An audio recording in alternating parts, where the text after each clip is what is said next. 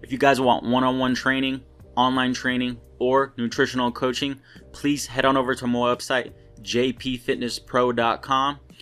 Just go to the services tab and select which one you would like. You can also subscribe to my newsletter and contact me through my website as well. If you haven't already, please subscribe to my YouTube channel and click the notification bell so you never miss a video. Thanks.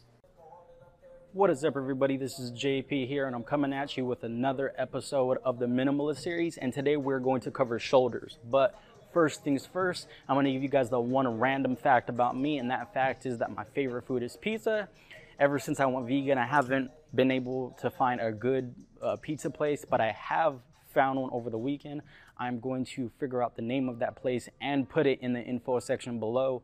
This isn't a sponsorship or anything. I just want to give them a shout out because, again, if you're vegan and you're looking for a good pizza place, this is something that you're able to try. It's in the Inland Empire in California. Again, I can't remember exactly where I was at. I just drove there and then I went, but I will figure that out and I'll put that down below. Let me know what your guys' favorite food is so I can get to know you guys a little bit better. Like I said, this video is going to be the next episode of the Minimalist series, and it's going to cover shoulders. The Minimalist series is a video series that gives you the least amount of exercise to cover that muscle group as well as possible, and it's aimed for people who, one, don't have a lot of time for working out, and two, maybe just don't like working out, but they want to get an optimal workout in, or as optimal as possible with as little time as possible. So this is going to be with 2 exercises for the shoulders, just 2 exercises. And if you couldn't tell already, the first exercise is going to be a barbell overhead press. Now, the reason why I like a heavy overhead press, again, it's a compound movement, so you're able to overload that muscle group very well, and you're kind of getting the most bang for your buck. If you're going to be using mostly isolation movements, you're not going to be able to overload that muscle group as well, and you're just gonna, again, be not wasting your time in the gym. Again, your goal is to minimize your time in the gym here because this is a minimalist series, so we're trying to get the most bang for our buck and the most return on an investment for our time spent in the gym. So again, a big barbell compound movement or dumbbell compound movement is going to come first. Now, the next thing to address is why I am saying a barbell overhead press instead of a dumbbell overhead press. And there's a couple main reasons. The first is that the reason why we're picking this exercise first is that our goal is to overload the shoulders. Now, if you're using dumbbells, you're not going to be able to practically overload the shoulders without some form of assistance from a friend or some spotter. Think about it.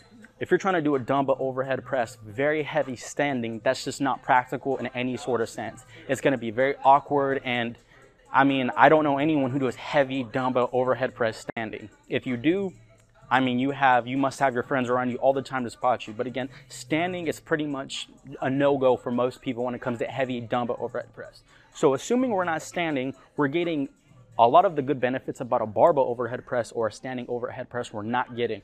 We're not teaching you how to brace. We're not teaching you to increase stability by bracing very well. It's just taking out one of the biggest points of an overhead press that I personally like. So when you're doing a seated dumbbell overhead press. So if you're doing it seated, you're taking out, again, one of the most important things that I find comes with doing the overhead press. The second thing is, again, you still face the same problems as a standing overhead dumbbell press if you're going heavy. Remember, our goal is to overload here. So if you're going heavy with dumbbells, you're going to either need someone to lift the dumbbells up for you, which might not always be practical. You might not have someone, or you might just not want to ask someone to help you every single set that you have to get dumbbells up. Especially, again, if you're someone who's lifting real heavy weight. Anyone who does heavy dumbbell overhead press is going to need someone to help them up. Now, those are just, even when you're seated, that's going to be a problem. Now, the next thing is that when you're seated, it leaves room for a lot of little errors. Like, for example, if you've probably seen someone say, oh, here's a heavy dumbbell overhead press, but they're leaning back and basically turning it to an incline bench press. That's a lot more easy to do and probably only able to do on a seated variation of an overhead press. On a standing overhead press, you might be able to get away with a little bit of thoracic extension, but it's not going to be to the point where it's going to turn into an incline bench press. So again, those are the 3 main reasons, and I'll recap those right now, on why I just personally don't prefer a dumbbell overhead press when we're doing a minimalist workout. They might be good for someone who's not doing a minimalist workout. And those three things are: one, you're probably not going to be able to do it standing, which means you have to do it seated, which means that you're going to be taking the stability requirements out of the lift, which I like the barbell overhead press for that reason. It requires you to brace, it requires you to get tight. It teaches you one of the most important principles of lifting is getting tight. The second thing is that when you're seated, you're still going to need spotters, so it's not very practical because you're always going to have to ask someone if you go heavy with the dumbbell overhead press. And the third thing is it's easier to cheat, lean back, turn it into an incline bench press. There's just a lot of things that you can kind of get away with doing it a seated dumbbell overhead press. So for those reasons, I prefer the barbell overhead press. It's a heavy compound movement. It teaches you stability, gives you a lot of bang for your buck. And this is the first exercise of 2 in this shoulder minimalist series, and the next exercise is going to be right here. So the next exercise in the shoulder minimalist series is, you guessed it, the dumbbell lateral raise. Now, I know that the side delts are going to be recruited heavily during a barbell overhead press still, but I just think that you need that kind of direct work on your lateral delts or side delts, because you just, again, anyone who's training or who wants to optimize hypertrophy, ask any guy for physique, you want that V taper. So while the barbell overhead press does hit the lateral delts plenty, it's going to primarily hit your anterior delts or your front delts. So I still think that it was justified to get a very specific direct work on your lateral delts with a dumbbell lateral raise. So again, the 2 exercises are going to be a barbell overhead press and a dumbbell lateral raise. This is pretty much going to cover the shoulders for our minimalist workout. I know there wasn't any crazy, fancy, different, unique exercises here, but that's not our goal. Our goal is to have the least amount of exercise and a workout that's going to hit the shoulders in a well-rounded fashion without leaving any gaps or holes. Now, some of you may be saying, well, what happened to the rear delts? Why aren't you hitting those?